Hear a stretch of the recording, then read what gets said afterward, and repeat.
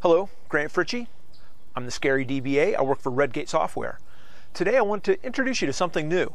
This is Cerebrata. Cerebrata is a company. They're doing a lot of work in Azure, a lot of work with Azure storage, and they've got a free tool. You can download it, test it out yourself, for managing your Azure Blob storage. A little way to copy it around, move it between accounts, move it down to your local storage and some other stuff. Let's take a look. This is the Azure Explorer open on my desktop. You can see that I've got access to my computer. I can take a look at my local drives. I can open up my C drive, and I can browse through and take a look at files within my system. I can select a particular file. I can decide if I want to delete it, rename it. It's the kind of functionality you get with File Explorer inside of the Windows operating system. So why would this be interesting at all to you?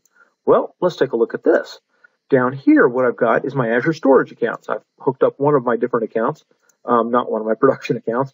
And now I've got access to the containers within that storage account. And you can take a look at, I've got virtual hard drives. And these are hard drives for a couple of different things I'm working on, my Cloud Dojo. I've been messing around with that, adding up different properties and stuff. And you can go in here, and now I can download these files directly to my system. These are after all, Hyper-V storage drives. I can take them down here and work with them on my own system.